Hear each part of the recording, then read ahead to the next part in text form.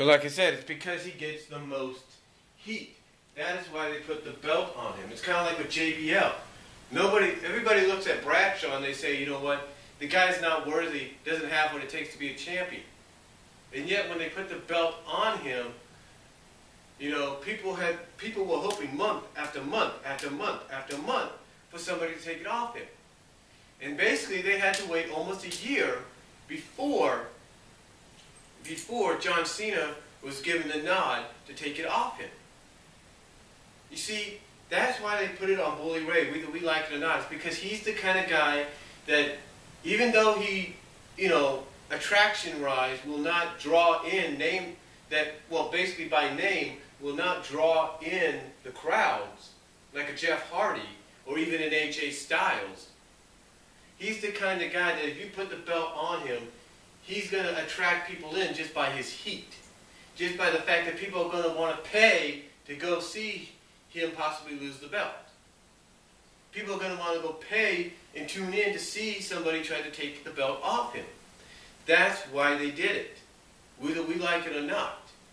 And honestly, even though a lot of us saw Bully Ray being part of Aces and Eights, even though we saw that coming with the possibility that Brooks going to join him, you know, down the line, if not sooner, the thing is, even though we saw this coming, and even though some of us out there, some fans, don't like the idea that he's champion,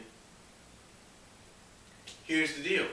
And also that this is nothing more than a rehash of NWO, if you will, with Bully Ray being the president, thus the leader, and whatever. Even though a lot of fans don't like this, even though some have said he's earned it and he deserves it, yes he does, he has earned it and earned a shot at being champion, even if it's short term, even if it's more like a transitional term or a situation. Here's the thing. Here's the thing, folks. Whether we like it or not,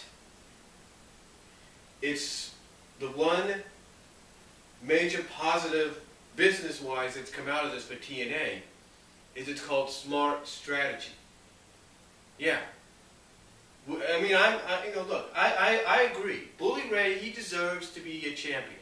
He deserves at least one run, transitional or not, short-term or not, he deserves a run with the title. I'm not saying he doesn't. He's earned it. Whether we like the fact that he's in his 40s and he's the champion, he's earned it. I mean, look what he's done. Ever since they separated him and Devon, he's trimmed down. He's gotten back into bed. He's gotten into good shape. But the thing is, you know, whether we like it or not, he is still, whether we like it or not, he still earned this opportunity. And he, at least for a short time, deserves to wear the gold. But again, whether we like it or not, and like I said, I agree he's earned it and deserves at least a short reign. Hey, not a long reign, but a short reign. Hey, I do agree that, as I said in part one, he's not a name that's going to, you know, just by name is going to attract people in, going to bring people in. He's going to sell out the small arenas. What he is, though, from a business standpoint, is the kind of guy that is going to have people tune in and watch TNA. They're going to have people pay tickets to go to these live events, go to these Impact tapings, go to these pay-per-views, depending on how long his reign is, just to see somebody try to knock him off as champion. That's why, in a sense, that even though it was predictable that he was going to join, and I'll give him credit, kind of adding the twist of him being the president, but pretty much predictable that he was going to join at the end of the pay-per-view. And that even though he's not the kind of guy that by name is going to attract people in, from a smart business standpoint, him being champion, depending on how long his reign's going to be, helps draw in viewers to the show, helps draw in ticket sales to the live events, as well as to the pay-per-views. It's going to, basically, it's going to be like 2005 all over again, where fans would tune in to SmackDown would pay to go to a live SmackDown event, if you will, and basically hope and pray somebody, and heck, even order a SmackDown branded pay-per-view at that time, and hope and pray that somebody knocks JBL off as champion. You know, and I know the same strategy was used for Hogan when he was Hollywood Hogan and all that, but you know what? It wasn't as bad because of here's the situation. Here's the situation. People were hoping somebody would knock him off. But here's the deal. They weren't hoping as much as they were with JBL because Hogan was an icon. They didn't mind him being champion. The only people they hoped would knock him down were the ones that did. Were the ones that did knock him off. And even though for someone like Lex Luger, it was even though it was a temporary week, if you will, week-long deal, at least he did it. At least he knocked him off and became champion. The other guy they wanted to knock Hogan down and take the belt, of course, was Sting. He did that. And then, of course, after Sting, who was the more logical choice? Of course, Bill Goldberg. And that happened. The point is, you know, the thing is, with the exceptions of those three names, no one really had a problem with Hogan being the champion at that time during the NWO run. And the difference, again, like I said, between him and JBL was people never saw JBL as a champion. They didn't like JBL as a character. In fact, sometimes they still don't.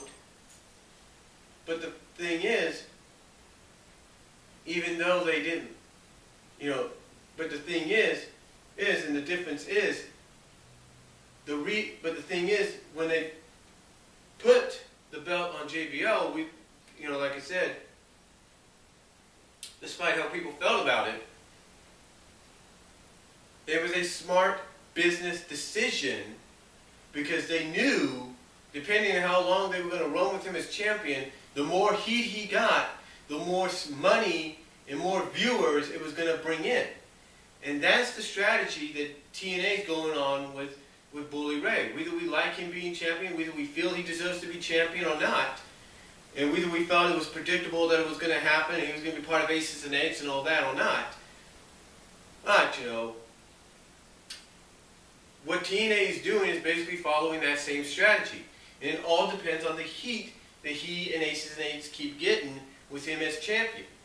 I mean, if he remains as champion up until Bound for Glory, that might be a positive for TNA because it's going to attract in the viewers.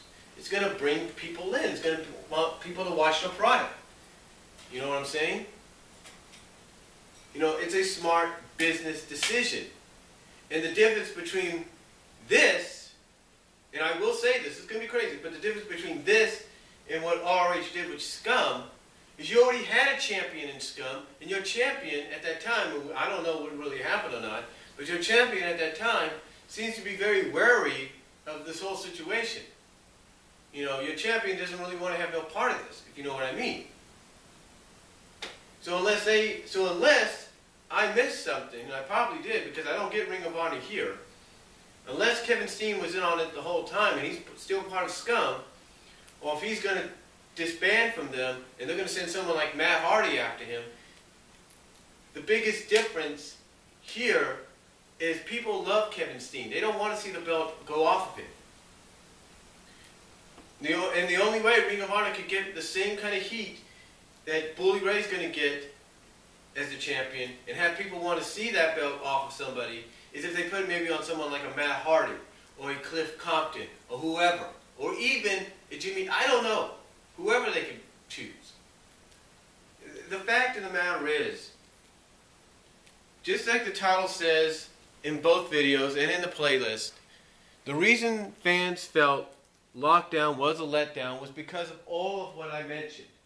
But they have to admit, even though they felt Lockdown was a letdown, these fans, some of these fans, they have to admit that what TNA's doing with Bully Ray right now, even though it was predictable he was going to join Aces and Eights, and even though some of you feel he's not worthy of being champion, You have to admit, it's a smart business decision because the more heat he gets, the more revenue it brings in for TNA, and the more viewers it brings in. Because you're going to want to see who knocks Bully Ray off. And you know what? I'm going to talk about that in a little bit as to why Bully Ray is champion, the reasons behind it, and where it's leading to. And believe me, I think some of you pretty much know the answer as to who it's leading to and why. But believe me when I say you will not be surprised, and you may be surprised. Because there's a couple of scenarios, believe me, but I think you'll be surprised. So that's all I'm going to say on my thoughts on my two-part video of basically why some fans felt Lockdown was a letdown. Let me know what you guys think down below. I know I'll get some agreements and some disagreements, but let me know what you guys think. I'll talk to you all later.